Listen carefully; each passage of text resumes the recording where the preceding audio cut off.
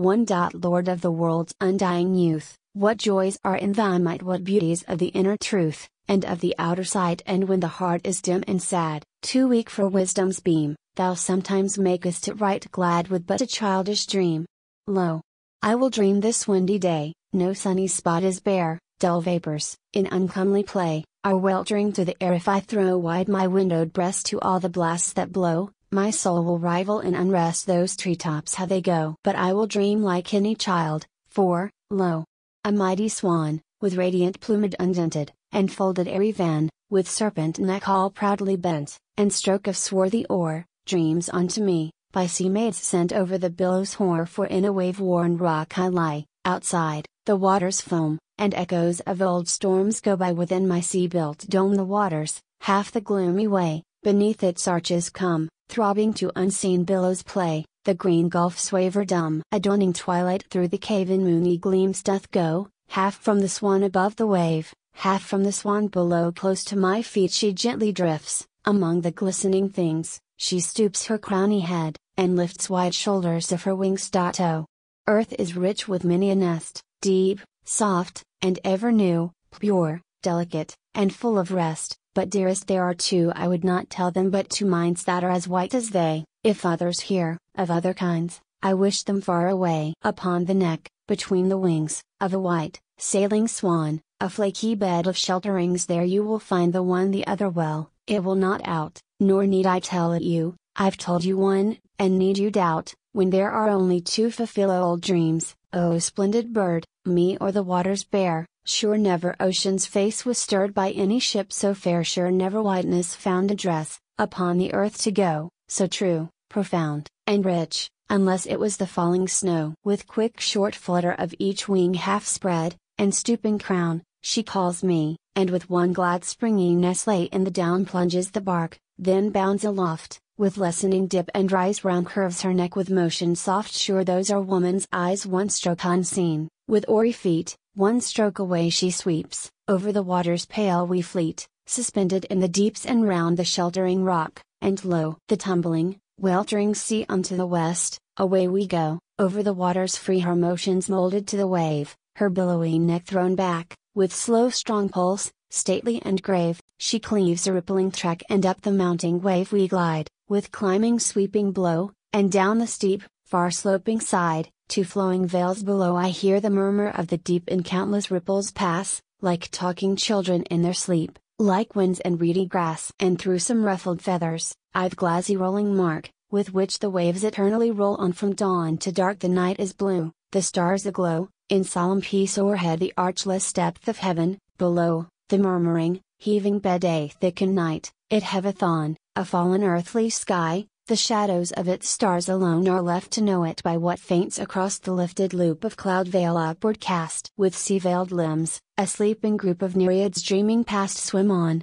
my boat, who knows but I, ere night sinks to her grave, may see in splendor pale float by the Venus of the wave. To in the night, round a lady dreaming a queen among the dreams came the silent sunset streaming, mixed with the voice of streams a silver fountain springing blossoms and molten gold, and the airs of the birds flow ringing through harmonies manifold. She lies in a watered valley, her garden melts away through footpath and curving alley into the wild wood gray, and the green of the vale goes creeping to the feet of the rugged hills, where the moveless rocks are keeping the homes of the wandering rills, and the hues of the flowers grow deeper, till they dye her very brain, and their scents, like the soul of a sleeper, wander and waver and reign. For dreams have a wealth of glory that daylight cannot give. Ah God, make the hope story, bid the dreams arise and live. She lay and gazed at the flowers, till her soul's own garden smiled with blossom o'er shaded bowers, great colors and splendors wild, and her heart filled up with gladness, till it could only ache, and it turned aside to sadness, as if for pity's sake. And a fog came o'er the meadows, and the rich hues fading lay, came from the woods the shadows, came from the rocks the gray, and the sunset thither had vanished, whither sunsets always go, and the sounds of the stream were banished, as if slain by frost and snow. And the flowers paled fast and faster,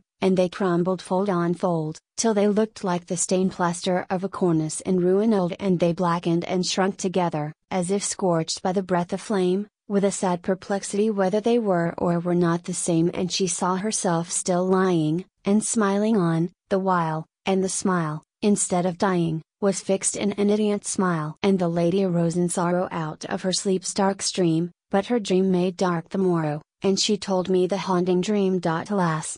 Dear lady, I know it, the dream that all is a dream, the joy with the doubt below it that the bright things only seem one moment of sad commotion, and one of doubt's withering rule, and the great wave pulsing ocean is only a gathered pool, and the flowers are spots of painting, of lifeless staring hue, though your heart is sick to fainting, they say not a word to you. And the birds know not of gladness, they are only song machines, and a man is a skillful madness, and the woman pictured queens, and fiercely we dig the fountain, to know the water true, and we climb the crest of the mountain, to part it from the blue, but we look too far before us for that which is more than nigh, though the sky is lofty o'er us, we are always in the sky, and the fog, or the roses that creepeth, steams from the unknown sea, in the dark of the soul that sleepeth, and sigheth constantly, because o'er the face of its waters the breathing hath not gone, and instead of glad sons and daughters, wild things are moaning on. When the heart knows well the Father, the eyes will be always day, but now they grow dim, the rather that the light is more than they believe, amidst thy sorrows, that the blight that swathes the earth is only a shade that borrows life from thy spirit's dearth. God's heart is the fount of beauty, thy heart is its visible well, if it vanish, do thou thy duty, that necromantic spell, and thy heart to the Father crying will fill with waters deep. Thine eyes may say, beauty is dying, but thy spirit, she goes to sleep. And I fear not, thy fair soul ever will smile as thy image smiled, it had fled with a sudden shiver, and thy body lay beguiled. Let the flowers and thy beauty perish, let them go to the ancient dust, but the hopes that the children cherish, they are the Father's trust. 3.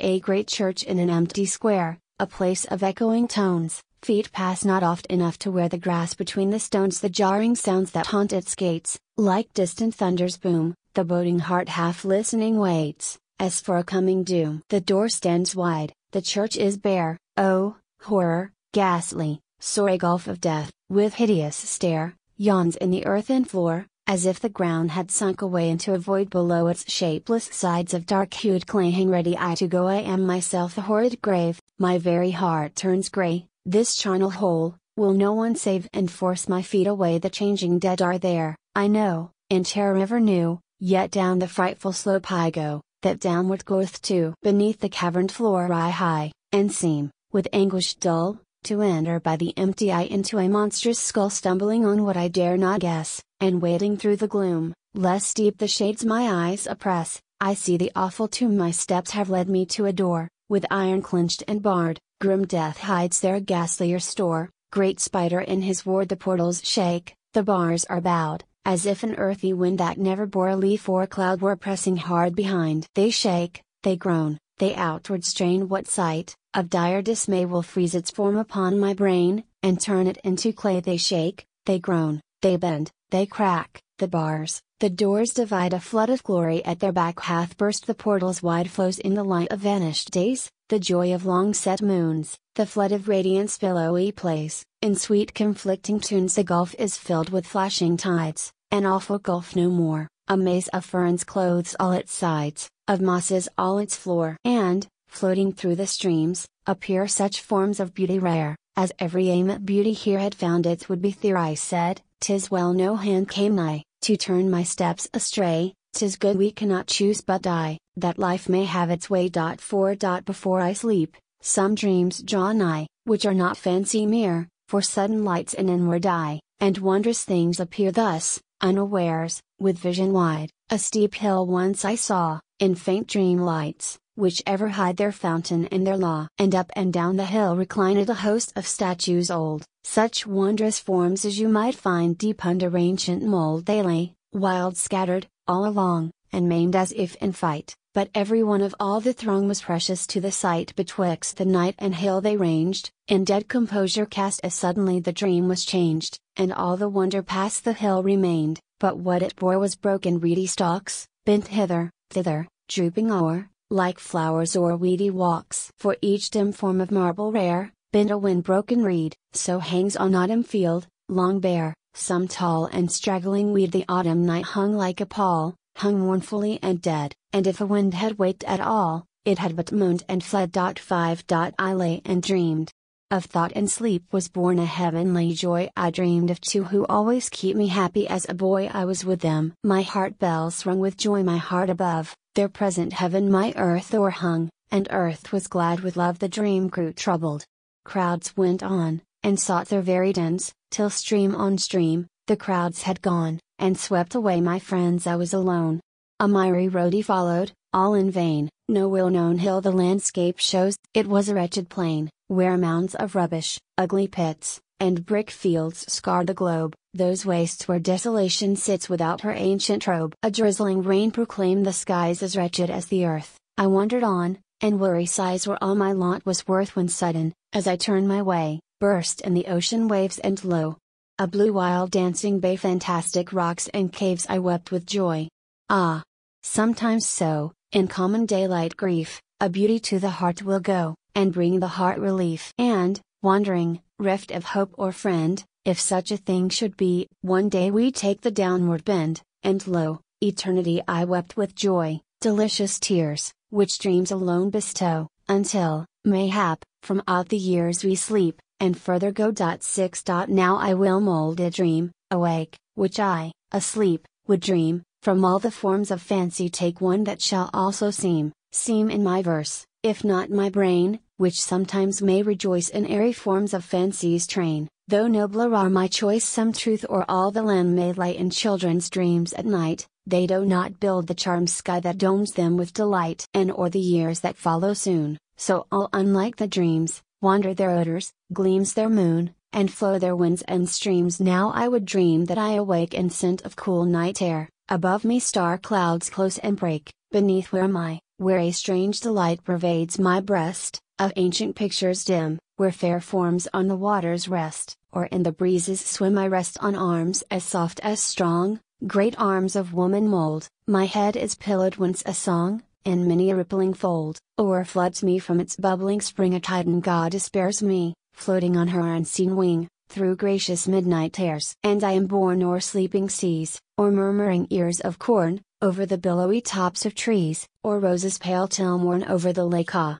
Nearer float, down on the water's breast, let me look deep, and gazing dote on that white lily's nest. The harebell's bed, as o'er we pass, swings all its bells about, from waving blades of polished grass, flash moony splendors out. Old homes we brush in wooded glades, no eyes at windows shine, for all true men and noble maids are out in dreams like mine. And foam bell kisses drift and break from wind waves of the south against my brow and eyes awake, and yet I see no mouth. Light laughter ripples down the air, light sighs float up below, and o'er me ever, radiant bare, the queen's great star eyes go in motion. Like a dreaming wave wafts me in gladness dim through air, just cool enough to lave with sense each conscious limb. But ah! The dream eludes the rhyme, as dreams break free from sleep. The dream will keep its own free time, in mazy float or sweep. And thought too keen for joy awakes, as on the horizon far, a dead pale light the circle breaks, but not a dawning star. No, there I cannot,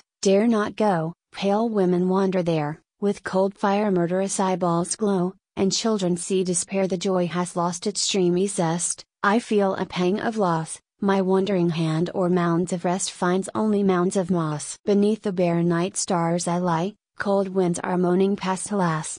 The earth with grief will die, the great earth is aghast. I look above, there dawns no face, around no footsteps come, no voice inhabits this great space. God knows, but keepeth dumb I wake, and know that God is by, and more than dreams will give, and that the hearts that moan and die, shall yet awake and live.